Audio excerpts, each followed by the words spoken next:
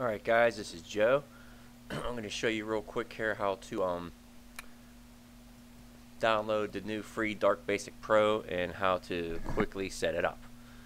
So basically what I do is I go to on GitHub for the Dark Basic Pro. I go down here where it says 2 releases, and you'll see that we have the Dark Basic Pro binary to 12.21.16. So I go here and I download that zip and save it to my desktop, and you'll see it saved to my desktop, and then I unzip it and we have it right here. And now I'll click on the install folder, click the launch execution, run it, and then in order to get it to compile, first let's go to new project, cancel.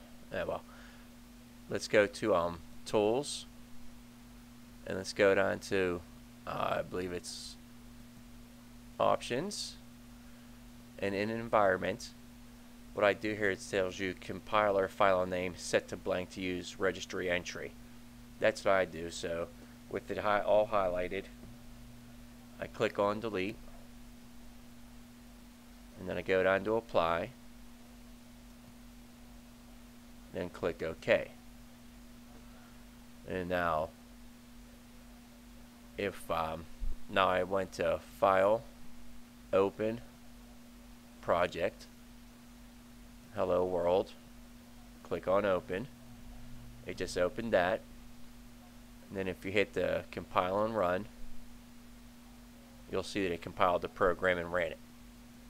So that's real quick how to set up the new Dark Basic Pro that was released for free.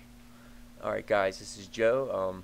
I hope I explained it well enough, and thanks for watching.